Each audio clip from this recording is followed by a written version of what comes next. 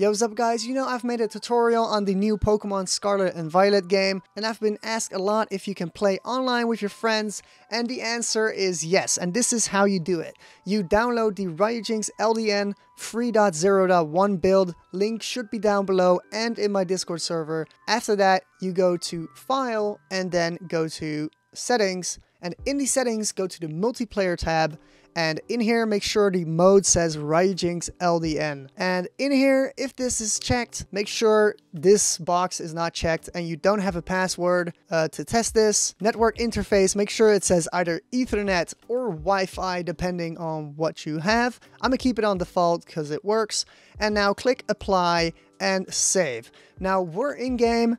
And the next thing you're going to do is you're going to go to the menu. So on the Switch itself, that is the X button. And you're going to go to Poke Portal. And in here, go to Union Circle. Now from here, you either join your friend or you make a group yourself. Now I'm going to make it. So you press A on this and press yes. Now this will make a group.